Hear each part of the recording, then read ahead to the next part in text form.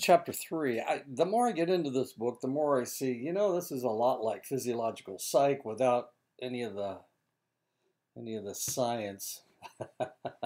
They're talking about concepts, and it makes a lot of sense. I've been teaching this stuff for a long time, so it's when I first started teaching this class, I wasn't exactly sure if I could do it, but getting into it deeper and deeper, I can see that it's all the same stuff. It's just looking at it from a different perspective. The thing that surprises me, and I've been doing this for 30 years, one of the things that surprises me is that I've never met a cognitive psychologist that worked in physiological psych or even taught physiological psych or even wanted to discuss physiological psych. That's the part that is a little surprising to me. I can remember when I first came to Dene College, um, Psych 255 needed to be taught, and there was, she was right there. Our cognitive psychologist was right there, but she didn't want to have anything to do with it. She didn't want to talk about it. She didn't want to have anything to do with it. And it was the same way back at Ashford. Their cognitive psychologist was my next door neighbor, and all the classes came up, and classes in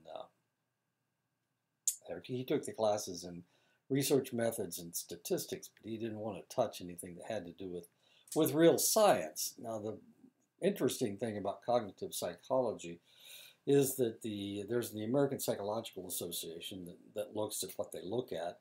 They look at practically everything, and then cognitive psychologists don't want to be members of the APA. They're members of the APS, the American Psychological Science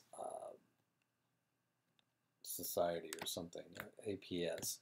Anyway, and they won't read journals from APA. It's really kind of interesting. But let's not worry about that aspect. This is really kind of interesting, and this really teaches us how we look at things. So today we're going to talk about attention. Um, and I hope these guys are paying attention since they're up on a girder. It looks like several hundred stories above the ground. So the first thing we're going to talk about is change blindness. Change blindness is a perceptual phenomenon that occurs when a change in a visual stimulus is introduced and the observer does not notice it. They don't see the change. This is how magic tricks are done. This is how you miss things. I driving down the road and my wife says, "Did you see that goose on the side of the road?" And I would say, "No, I didn't see it because I was concentrating on something else." Normally I see movement, but sometimes I don't. I have run into deer that I didn't detect movement from my left. I can remember like it was yesterday. A deer came from my left. This was New Year's Eve. We were going over to my daughter's house, and there was movement to the left, and it was brown, and there was 2 feet of snow on the ground, and he was jumping over the snow drifts, and I didn't catch him, and I hit him with the left front part of the car, took out the headlight. I actually didn't take out the headlight, just took out the fender. Anyway, I didn't see him. I didn't detect him. Brown on white, didn't detect it. Movement in a otherwise still scenario landscape, and I didn't pick him up. My wife did. She saw him before I hit him.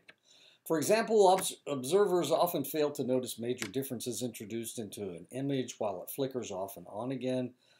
People's poor ability to detect changes have been argued to reflect fundamental limitations of human attention. Change blindness has become a highly researched topic, and some have argued that it may have important practical implications in areas such as eyewitness testimony and distractions while driving. We run into things sometimes when we're driving. We don't notice that the guy in front of us, especially if his brake lights are off, has stopped. because we're used to seeing brake lights if somebody stops. We're used to seeing those bright red lights in front of us. Well, if his brake lights are out, you got a problem because he may stop and you may not detect it because there's something that's not normal. You know, we're on automatic pilot, and actually we're going to talk about automatic thinking, automatic attention in just a second. It's at the end of the chapter. There are numerous very powerful demonstrations of change blindness. Essentially, major changes can be made to an image without a viewer realizing it because we are only consciously aware of the subset of the potentially available information in the image at any one time. All that is necessary for change blindness to occur is that there is some interruption to viewing the image. If you read the book, if you've read the book already, then you did the card trick at the beginning, and by golly, it took me 2 times before I figured out how it was done. But it had to do with change blindness. It was the fact that that the cards that they showed you in the front were not exactly the same as the cards that they showed you at the back. So if it would be impossible for your card to be there because they were different cards. Instead of the 7 of diamonds, they had the 7 of hearts. And you didn't notice it because it was red. They had the 5 of clubs and they had the 5 of diamond, or the 5 of clubs and the 5 of spades at the back. So you didn't notice.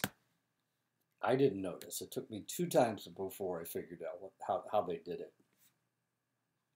Not only is our vision interrupted when we blink, but it is also interrupted every time we move our eyes to bring the fovea, the high acuity region of the eye, to bear on the objects or areas of interest.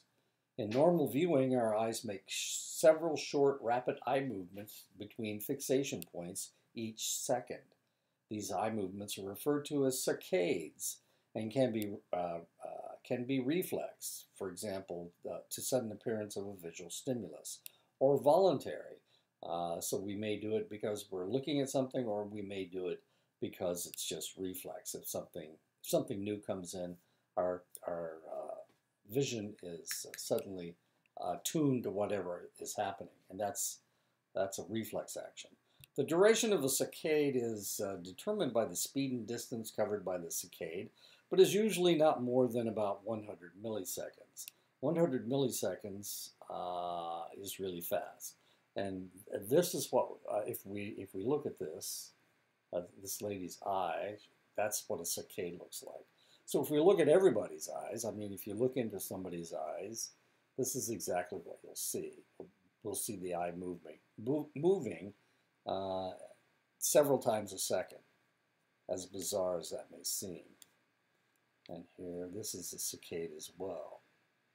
Once a saccade has been completed, the visual input can be quite different to pre-saccade. During the saccade, vision is suppressed and we are functionally blind. This is why we can never see your own eye movement in a mirror. And we've known this for a long time. We've known this since I started in psychology in 1975. Such visual suppression helps to maintain visual continuity. Your visual experience is one of seamless comprehension of the visual world, and this is according to Grimes in 1996, rather than an image lurching like a really bad phone video. I mean, this is what our eyes are doing, but that's not what we see. We see continuity. We see a picture, even though our eyes are flipping back and forth.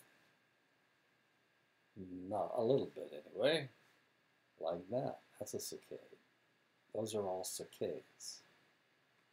And you can see that they're tracking it every time her eye moves. I assume it's a her, since she has such long eyelashes. That's a guy. That's a guy. I assume it's a male because his heavy eyebrows. Okay. Change blindness helps to maintain a stable and coherent world view. It also means we are less likely to spot continuity errors in films where, for example, a coffee cup visible in one scene has disappeared in the next, or vice versa. This is from a famous experiment by Simons and Levin.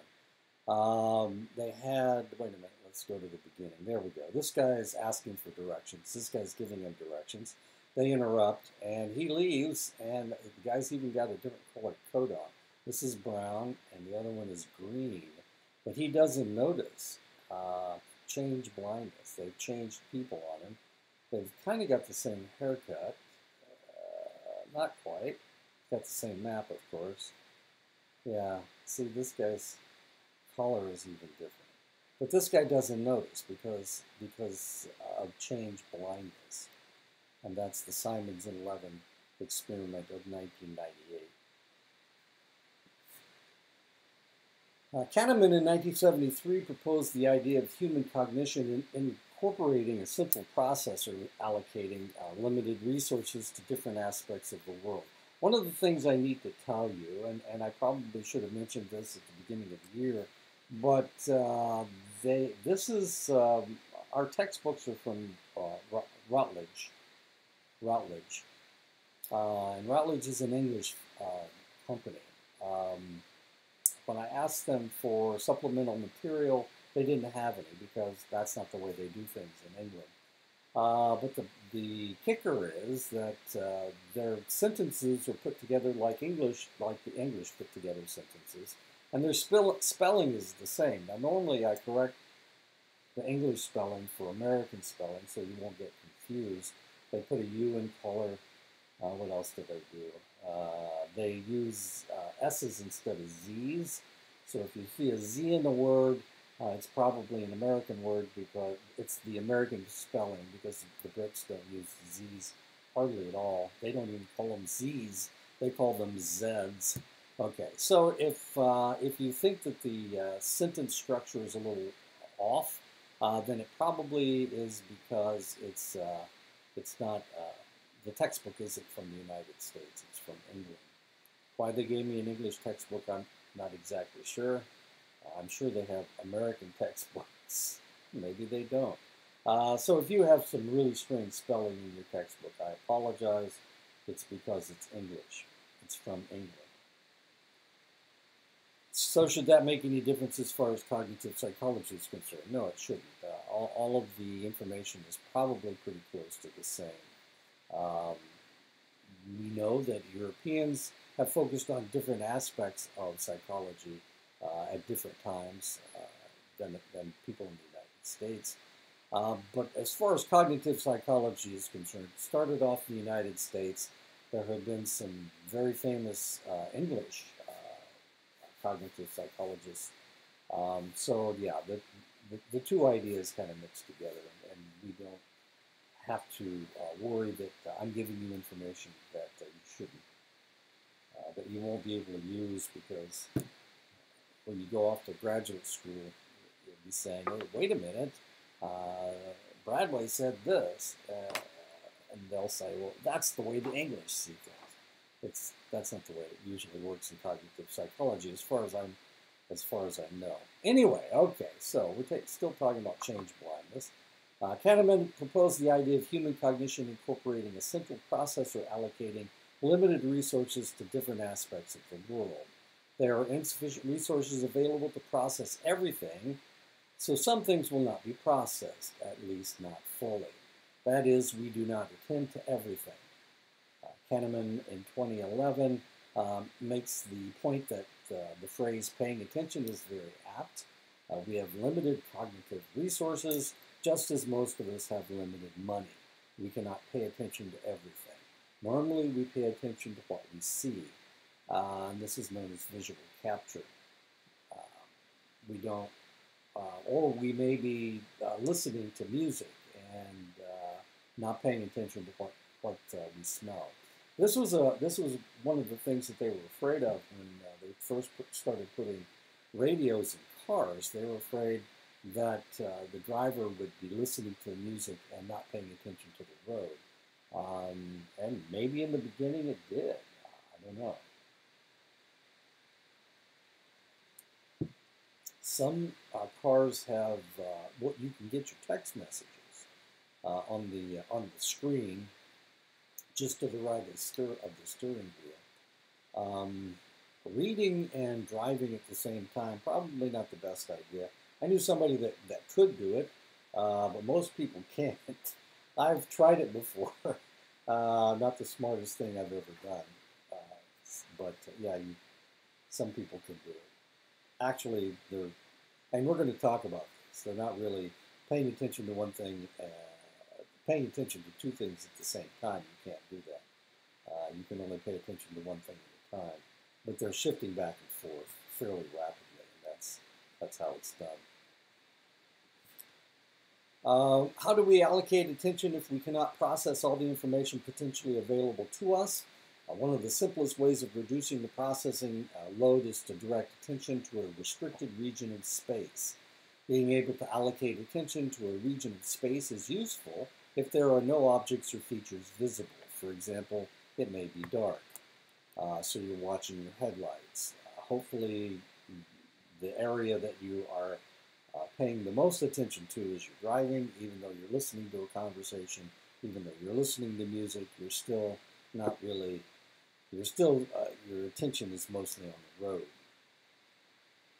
Considering attention as an evolved system, then it is worth considering the potential survival benefits of being able to allocate attention to a region of space, either to search for objects or to be ready when something does appear in that region.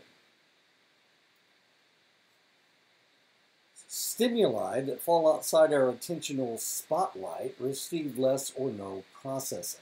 The implication, of course, is that the more widely you spread your spotlight of attention, the more thinly spread your processing resources are. Now, I skipped a whole page talking about spotlights, but what you really need to know is it's like a spotlight. So while the spotlight is on, all this material is still there, but what you're focusing on is what's in the spotlight, and that's known as spotlight of attention. So we have spotlight of attention if we're eating something that we think is rotten, then our taste buds are our spotlight of attention. If we're listening to or watching a television show and we're listening to the dialogue, then our attention is probably on what we see, but a lot of times it's on what we hear. My wife and I watch a lot of English shows from England, and because the English have a strange accent, it's sometimes difficult to understand what they say. We were watching Stranger Things the other day. We hadn't watched it before. We're binge watching it, I guess. We watch 2 or 3 episodes a night on some nights. But anyway, we were watching Stranger episodes, and sometimes they say things under their breath. When I was a kid, I used to watch, my favorite cartoons were Popeye cartoons. I loved Popeye. I wanted to be Popeye, except I didn't want a tattoo. I thought he was really cool. Little guy that can eat spinach and then he becomes a Superman. That's kind of cool. Can't argue with that. But Popeye, if you watch him, you can see the action, you can hear what he says when he's speaking to somebody else, but a lot of times he speaks under his breath. And I can remember the day that I realized that the funniest parts were him speaking under his breath. And that's where all the jokes were in that part. But I wasn't even, I was watching the colors, I was listening to what he was saying, I was watching the action. But I wasn't listening to him speaking under his breath. And that's the funniest part of Popeye. I even liked him better after that. Hooterman et al. In 2014 have demonstrated that experts in sports that benefit from horizontal distribution of attention, such as football, show a differently shaped spotlight to those experts in vertical sports, such as volleyball. This finding demonstrates that the spotlight of attention is not fixed, but can be modified by experience. And of course, if we're watching this running play by Texas, I'm not sure who they're playing. Anyway, we can see that If you're on the field at this time, you're watching everything from left to right. You're watching everything from front to back. It's all horizontal. Everything's taking place in the horizontal. However, volleyball is a game that happens in the vertical. There are passes that are horizontal, but almost everything is up in the air. So your focus, your attention has to be on things coming down and things that you have to hit or tap up or something or block. It's a vertical game. So volleyball is a vertical game, and football is a horizontal game except for the passing game. And even the passing game, the ball doesn't really go up that high. So your attention is probably, even if you're a defensive back, it doesn't go up very high. Not only that, but you have to keep your eye on the individual coming down the field, the receiver coming down the field that you're supposed to stay on. So that's very horizontal. Anyway, so volleyball is a vertical sport, a focus where the focus is on things happening in the up and down, and football is a horizontal sport. It's interesting. I don't know if you have cats or if you've ever had a cat, but if you drop something in front of a cat, they won't see it. They won't even notice it. It's because the cat's visual field is horizontal. It's extremely horizontal. They catch mice.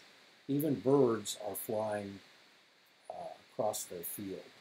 They rarely look up. As a matter of fact, their heads barely don't move that way. They don't move the up and down very well. Their necks.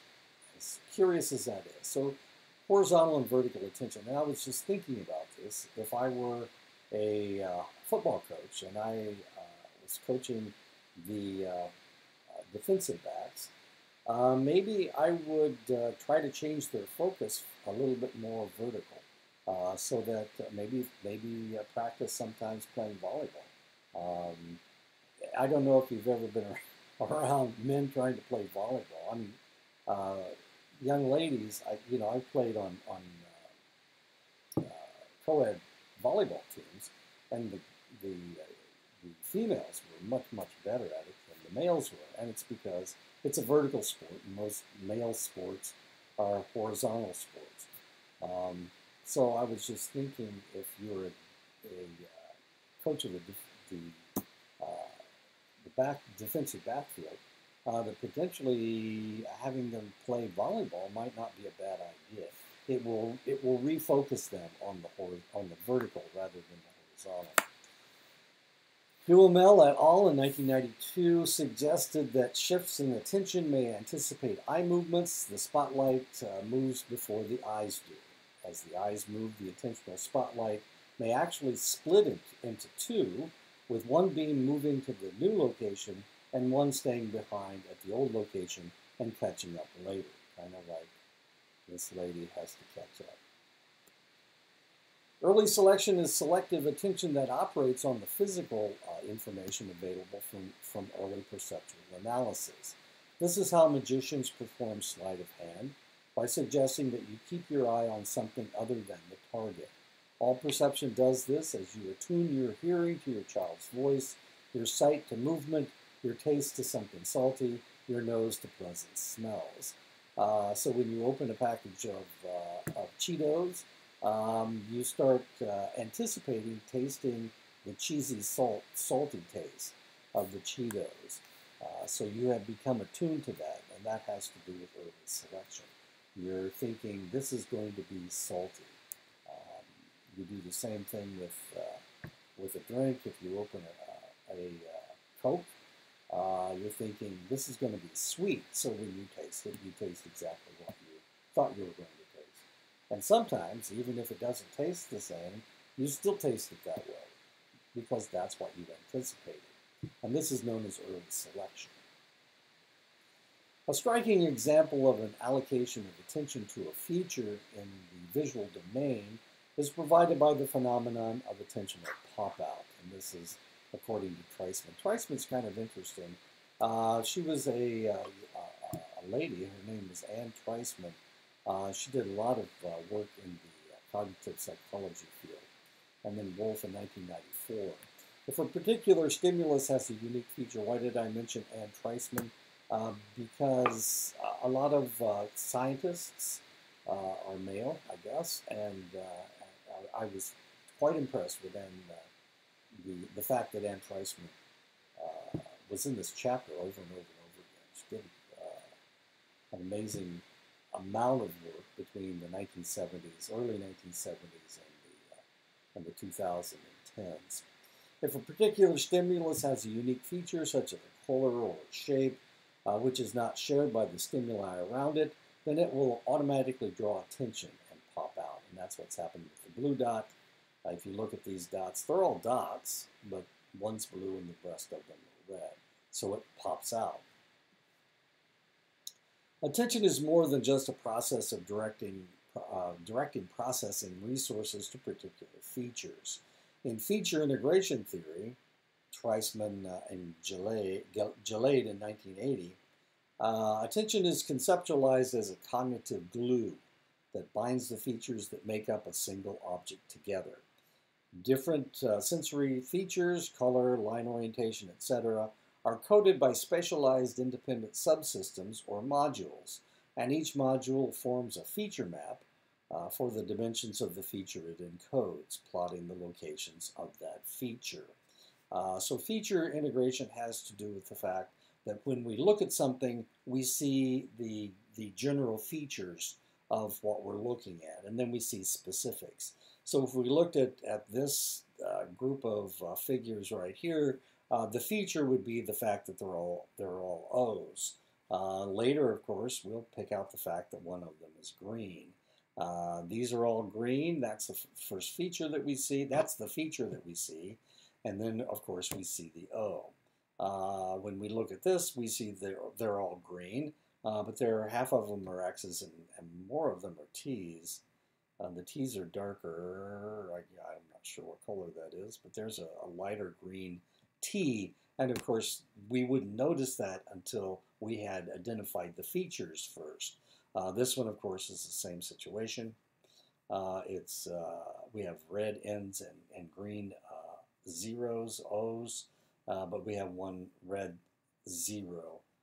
That's what we would have noticed eventually. But the first thing that we see is their features. It's easier to see the features here. These are all O's. These are mostly N's. These are both T's and X's.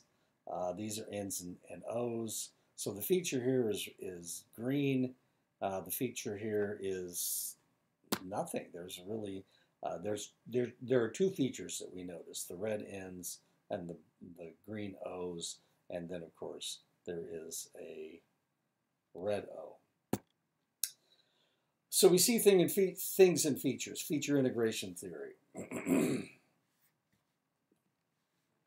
Conjunction is a term from feature integration theory of attention that describes a target defined by at least two separate features, such as a red O amongst a green O's and red T's.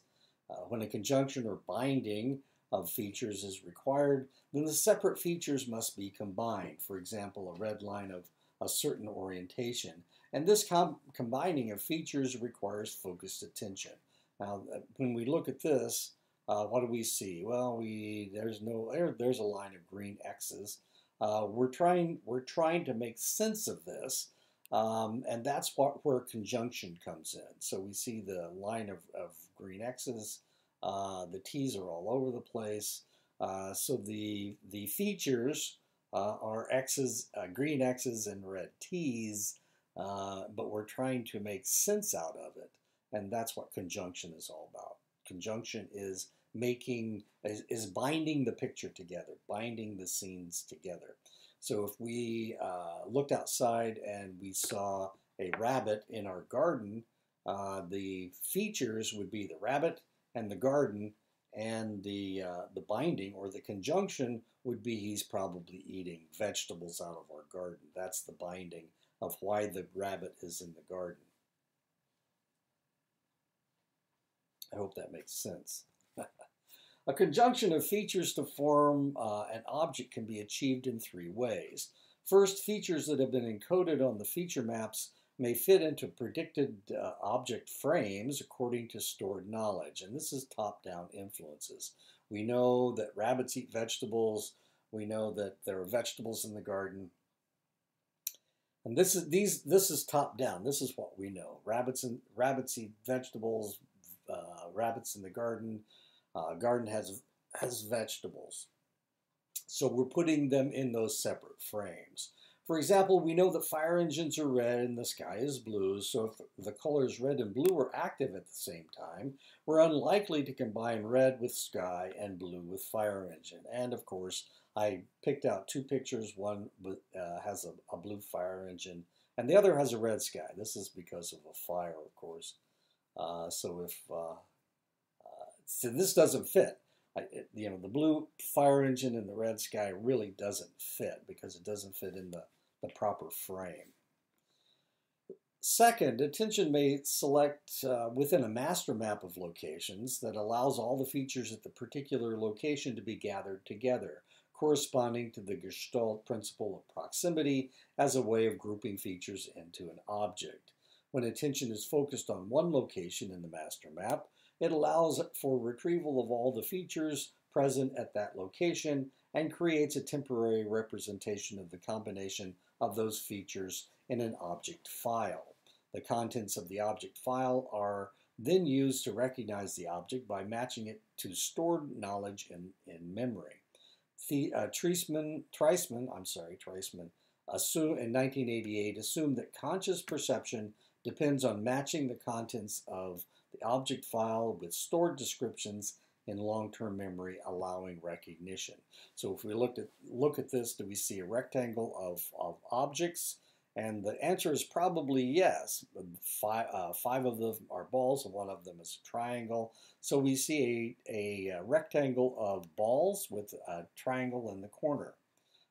This is what we see, a square of balls and with two triangles, one in the middle and one at one corner. But we probably still see this as a rectangle, and we see this as a square made up of black circles.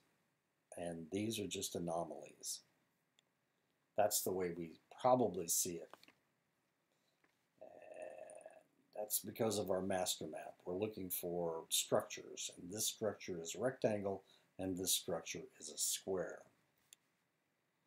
Third, features may combine on their own without attention, but sometimes this conjunction may be inaccurate and give rise to an illusory conjunction. Yes. For example, if searching a display of different colored shapes that contains a green square and a red triangle, an individual may erroneously report a red square. And here we have a red square. But almost all these squares are green, except for one. And of course, we see lots of red triangles, and 3, 4, 5, 6, 7 green triangles. I'm still picking them out. There's 2, 4, 5, 7, 8, 9 green triangles. How many red ones are there? 1, 2, 3, 4, 5, 6, 7, 8, 9, 10, 11, 12. So there's 12 red triangles and there's 9 green triangles. Do we see any conjunction here? No, there's no real connection here. There's no lines. They're just kind of randomly thrown up there. Objects do, however, and of course what we're trying to do is we're trying to make sense of whatever we're looking at. And as far as this is concerned, what was I trying to do? I was trying to make the green triangles an anomaly. So we have mostly red triangles, and we do, but we have an awful lot of green triangles. Why in the world didn't I focus on the green triangles? Because there's more red triangles. Objects do, however, have attention-getting properties above and beyond simply occupying a region of space and being a collection of features. If we look at this over here, what do we see? Do we see a big X? Or do we see two V's? And the answer is we can see them both, but probably we saw the X first, and then we saw the V's. Actually, there's 4 V's, aren't there? There's a blue one, a red and blue one, and a blue and red one. Okay. Chin in 2012 points out that objects can overlap and share a region of space, and yet we are still able to attend to each particular object. Once an object is identified, then any constituent parts of that object are more easily processed than parts of a different but overlapping object. And this is according to Duncan in 1984. And it is generally faster to shift attention within as compared to between objects. For example, Chin used an ingenious paradigm to demonstrate the operation of object-based attention using stimuli like the one shown at the left. And of course, if the first thing that we saw was a big X, then that's exactly what Chin wanted us to see. But then if he told us, well, do you see the V's? Then all of a sudden we saw a red V and a blue V. And to tell you the truth, when I first put this lecture together, when I first found this picture, I didn't even think of the red and blue legged V's. But there's 4 V's in that picture instead of the 2 that I was seeing before. According to Duncan in 1996, attention is allocated according to a biased competition. All aspects of a situation compete for attention, and brighter, larger, or moving objects are most likely to win that competition. Attention will therefore be allocated to the loudest noise of the brightest light. Proul and Egath in 2008 demonstrated that brighter, larger objects do indeed tend to capture attention at the expense of dimmer, smaller objects. And despite the fact that this black swan is maybe a little bit smaller than some of the other swans, it's what we see first. First of all, it's in the middle of the field.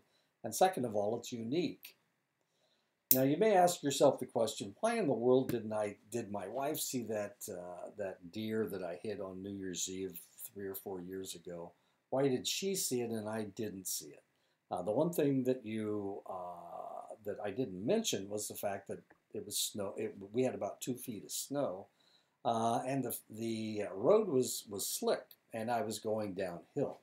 So I was concentrating on keeping the car on the road, not slipping or sliding. I had a 4-wheel drive vehicle, but you're going downhill. You really don't have complete control over it. So I was concentrating on not going off the road. I would have gone into the ditch. There were extreme ditches on one side. Actually, there were extreme ditches on both sides. In Iowa, a lot of the ditches on the sides of roads are fairly extremes. They use them as irrigation. They can use them as runoff and irrigation ditches. So the gravel road right outside my house that I have to drive on to get to the paved road, we have about an 8-foot deep ditch on both sides. And when it rains, sometimes those ditches fill up completely. And on the paved road that we drive on, it has 8 to 10 foot deep ditches as well on each side of the road. Okay, so biased competition and attention capture. What captures our attention? Movement, bright lights, something being larger than something else. I was watching The Hobbit last night, and every time a troll came up, who was 3 or 4 times the size of all the other fighting animals or creatures or whatever, hobbits and men and elves and dwarves and orcs, your attention was drawn to that figure. Capturing of attention the capturing of attention by perceptually salient stimuli is essentially an exogenous process. For example, external to the individual. It is the properties of elements of the situation that capture attention, with the most salient winning the competition for attention at the expense of other less salient stimuli. For example, if a stimulus in a visual field, such as a bright light, is being attended to, there is evidence that the activity of the cells in the visual cortex representing other elements of the visual scene is suppressed. And that's according to Duncan and Humphreys, 1989, Desimone and Duncan in 1995, and Reynolds et al. In 1999. This competition provides an efficient way to allocate attention. One of the problems that sometimes I have, I don't go to the city very often, but when I do go to the city, a lot of times the bright lights on the side of the road at night, the bright lights on the side of the road trying to get your attention, trying to get you to buy Domino's pizza or McDonald's or whatever, especially if they're flashing lights. Sometimes I have a difficult time picking out street lights from all of the bright lights on the side of the road. This can be a problem if you're seeing all bright lights as advertisements rather than traffic signals. Then potentially you're going to miss a traffic signal and go right through a stoplight or something. From an evolutionary point of view, more attentionally salient stimuli are likely to be generated by things such as the saber-toothed tigers that are closer or bigger and are more likely to pose an imminent threat or require immediate action. And of course, that's what we should always be looking for. We should always be looking for the most salient threat to us. Danger, danger, Will Robinson. Using a simple competition as the basis for allocating attention seems quite efficient, but it has some obvious drawbacks. One drawback is that once attention has been allocated to something, it could be difficult to switch attention to something else, less salient, unless the original stimulus disappears. A second drawback is that if you do manage to allocate attention to a second, less salient stimulus, the original stimulus is likely to win the competition again and grab attention back. So what is to stop humans acting like a moth around a flame, constantly fixated on the brightest light or the loudest noise in any situation? And of course, this is a picture of a puppy monkey baby leading two men. What are they drinking? Oh, they're drinking some kind of Mountain Dew. I can't remember what kind it is. The dumbest commercial ever made. Puppy monkey baby. The three cutest things in the world. Three awesome things combined. Puppy monkey baby. And they're dancing. Okay. There is evidence that humans can, under some circumstances, exhibit what has become known as a moth to the flame effect, when there is very strong visual cues to grab attention. Studies have suggested that drivers tend to steer in the direction of where they fixate. If there is a strong visual stimulus like bright flashing red lights, it is quite likely that the drivers would look and attend to the lights. Redinger et al. In 2002 have demonstrated that the moth to the flame effect in drivers is likely to be a cognitive effect. In other words, if you're focusing on it, you're thinking about it, then you will respond to the brightest light and the brightest light, which would be the flashing light. That's why if you're not paying attention to your driving and the guy in front of you hits his brakes and you've got that sudden flash of red light, you will attend to it. Given that it is unusual to see drivers circling bright light sources such as street lights, there must be some way of breaking the attentional pull of a stimulus, and there is. Corbetta and Schulman in 2002 identified a ventral frontoparietal brain network that acts as a circuit breaker to break attentional focus on one stimulus in favor of another behaviorally relevant stimulus. And this is the area that we're talking about, this brown area right here. Another feature of a human attentional system that acts to prevent individuals getting stuck on one stimulus is a feature that has been labeled as inhibition of return. As already discussed, when attention is allocated to a stimulus, that stimulus is preferentially processed at the expense of distractors. But once attention has disengaged from such a stimulus, there is inhibition of return and there is a delay in responding to subsequent stimuli at that location. A similar phenomenon is that if two stimuli are presented in rapid succession, the second one may be missed. This is termed an attentional blink. And that's what this is an example of. They show you all these pictures really, really fast. And what they want you to attend to is the wedding party. Once they tell you that you need to attend to the wedding party, it's easy to see the bride's flowing dress that goes all the way to the ground, and to attend to that. But the first time you saw it, did you see the bride? That's the question.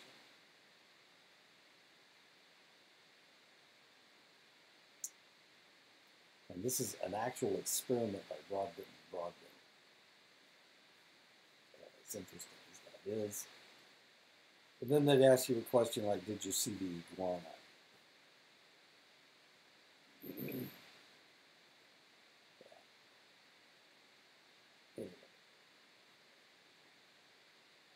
So sometimes that's an attentional blank if you miss the next picture.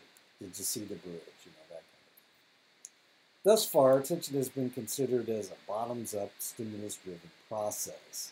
There are, however, clear top-down influences resulting from knowledge, expectancies, and intentions. If we are searching for a particular feature, such as the color of somebody's coat, then prioritizing that particular feature, their color, is a top-down process.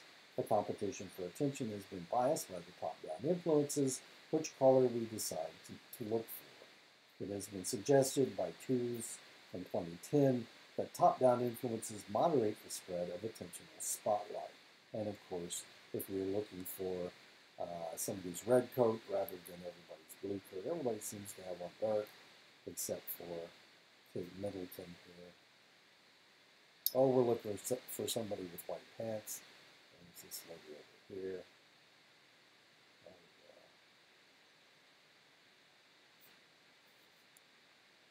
Posner in 1980 interpolated his research as evidence for two attention systems. Firstly, an endogenous system, which can be controlled intentionally by subjects' task goals, and is used to direct attention in the central cueing condition.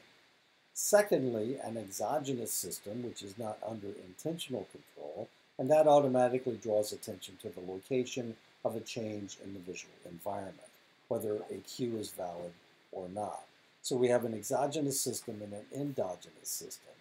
And as we saw in this figure, here is the endogenous system right here, and here is the exogenous system right here. And the ventral frontal cortex. There you go. This is the exogenous system, and this is the endogenous system. It has been suggested by Ao et al. In 2012 and Tooze in 2019 that there is a third attentional system driven by selection history. If you have attended to something previously, you're more likely to attend to it again. Whether this constitutes a separate system or could be integrated back into the endogenous system by considering knowledge to be an endogenous influence is an interesting question. It is clear that there are a wide range of influences that could be considered to be endogenous, such as emotion, that can bias the allocation of attention. Now, these are the kinds of arguments I try to keep out of here. The idea that there's this third attention system. Is that right? Well, some people argue, no, it's just part of the endogenous system. These are issues that cognitive psychologists get into all the time. Somebody will say there's a third system. The old folks will say no. It's part of the endogenous system. It's not separate at all. And then of course somebody will do a functional MRI or a PET scan, and they will see that it's a different area of the brain that's activated. Anyway. We won't worry about whether there's a third system or not. We'll just identify the two, the endogenous and the exogenous system for now, because those are the ones that we saw, and those are the ones that we have been identified in brain scans. A more real-world example of the phenomenon investigated by Treisman is the own name effect. This is an old idea. Murray in 1959 and Wood and Cowan in 1995, whereby humans will often pick up on their own name in a message which they are not attending to. And that's Maya Karjan et al. In 2019. Our own name has particular meaning for us, and so it can bias the allocation of attention if our name is spoken within earshot, even in a conversation to which we are not currently attending. And here's this lady sitting at the table, and she hears somebody saying Amy, and it's music to her ears. So she starts paying attention to whatever it is that these people are talking about, because they may be talking about her. Really interesting situation. I was at a soccer tournament. When I was in the service, I was at a soccer tournament in Amarillo, Texas. And before the tournament, they had a huge get-together in this great big room. And we had this one guy on our team. He was a pilot, and he was a good soccer player. That wasn't the interesting thing about him. Evidently, he was a good pilot too. That wasn't the interesting thing. But he loved himself. He loved himself so much. He would speak about himself in the third person. So he'd talk about, Bryan Adams, because that was his name, of course. So it was really kind of interesting. And I like to talk to Bryan. He was kind of a fun guy. So we're at this party, and I'm really not very good at parties because I don't drink and I'm boring, the whole thing. So here we are, we're just kind of sitting around, and I'm talking to this other guy, and all of a sudden I hear Bryan Adams scream. Somebody screamed it out, and I was thinking, well, where's Bryan? He was just here a minute ago. Somebody's yelling for him, and so about 2 minutes later, we heard it again, Bryan Adams. And what was happening? He was yelling his own name. For some reason, was having some kind of a conversation where he was yelling his own name. But of course, everybody in the room found out who Bryan Adams was because somebody kept yelling it. Anyway, and we noticed it, of course, because it was somebody that we knew. And once we figured out it was Bryan Adams yelling his own name, it was really kind of interesting. But if we were at a party and all of a sudden we heard somebody say our name, we would start paying attention to that. And that's known as the own name effect. The influence of top-down processing on attention is also evident in the well-known cocktail party phenomenon, whereby an individual is able to follow the speech of a single speaker in the midst of a number of other concurrent conversations. This does not only occur at cocktail parties, but demonstrates that humans are able to use both low-level exogenous cues, the tone of voice, the position of the speaker, and higher-level endogenous cues to follow a single speaker. And this is known as the cocktail party phenomenon. So you're able to distinguish voices because that's who you're listening to. And, okay, cocktail parties. This is what cocktail parties teach us. Most people who multitask are actually switching their attention between tasks rapidly. You can only pay attention to one thing at a time, no matter what. You can't there is no such thing as multitasking. It's you switching your attention from one thing to the other. Multitasking ability declines with age, sleep deprivation, and alcohol consumption. People who think they are multitasking often are completely unaware of what they have missed. Our brains are wired to focus on only one thing at a time. That's what I just said. People can train to pay extra attention to things that are important. And this is known as the cocktail party effect. In noisy places, the auditory cortex boosts some sounds to help the brain prioritize what's important. That's the cocktail party effect. Anyway, we also talked about multitasking. Attention is necessary to reduce the volume of incoming information to a manageable level. Research suggests that the amount of information that gets through depends on what resources are free to analyze it. The key concept is whether filtering of incoming information is carried out clearly early or late in the system. If the filtering is early, then the amount of incoming information that is processed is relatively low. If filtering is late, then more information gets through to receive further processing. Treisman in 1993 argued that selection could be early or late depending on the concurrent load on perception. When perceptual load is low, late selection can occur, but if perceptual load is high, selection will be early. Lavie in 1995 proposed that the ability to focus narrowly and exclusively on a target in visual search depends on the perceptual load or overall demand on attention of the whole task. And so the whole idea is focus. When do you focus? If you focus early, then you're going to see what you want to see. If you're focusing late, then you have too much information to process, and you might potentially miss it. If sufficient resources are available, stimuli other than the target can't be processed. So depending on the demand or perceptual load of the overall task, more or less of the available information can be processed. Once processing resources are exhausted, selection will be required.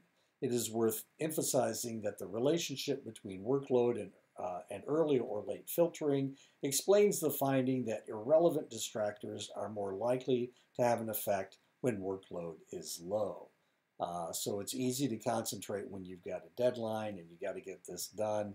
But if the deadline isn't that close, potentially all of a sudden you're watching television, or you're listening to a conversation, or you're paying more attention to your music than you are to your homework.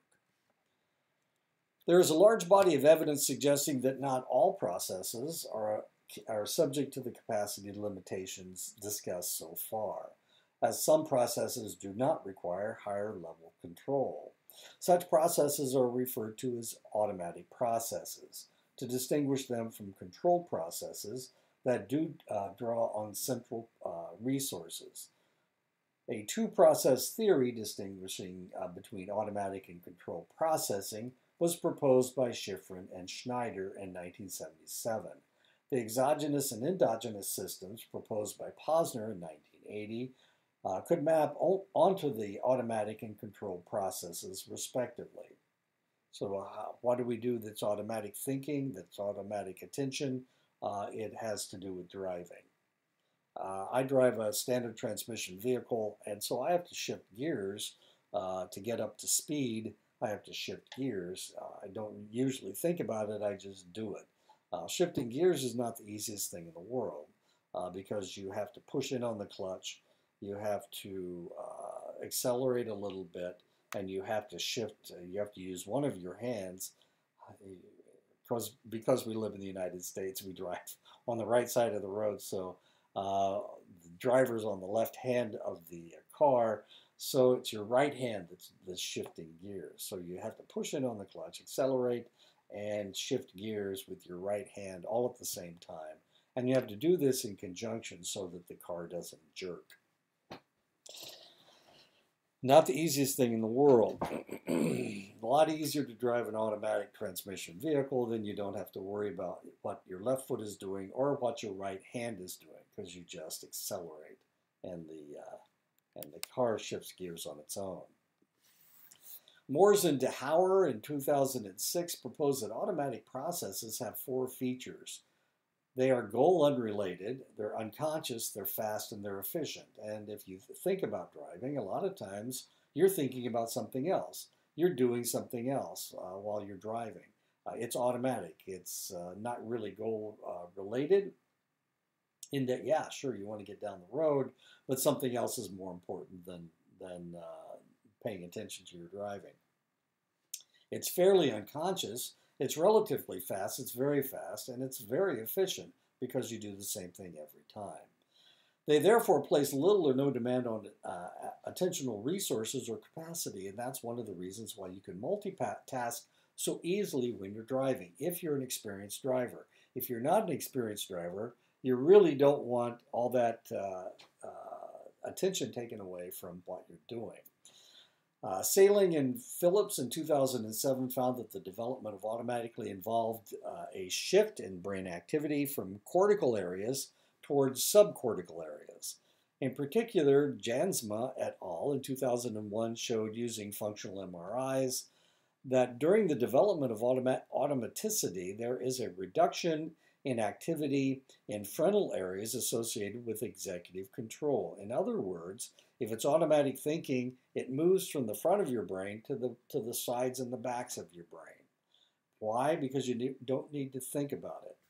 Now this is kind of interesting. Pre-training, you needed to think about something while you're doing it, and look at where all the attention is.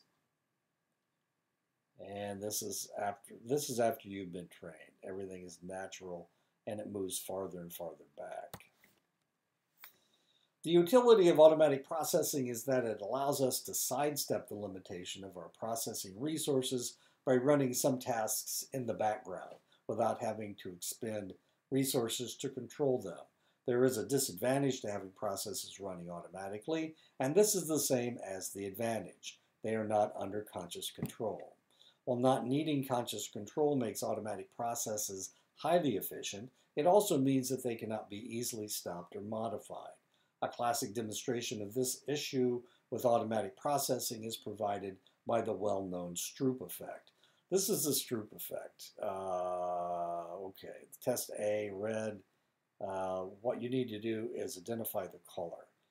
So this is red, this is purple, this is blue, this is green, this is orange, this is green, red, orange, blue, purple, blue, green, purple, orange, red. Okay, the Stroop effect is where now we have to identify the color. Even though it's red, we have to say blue. Wait a minute, we have to identify the color.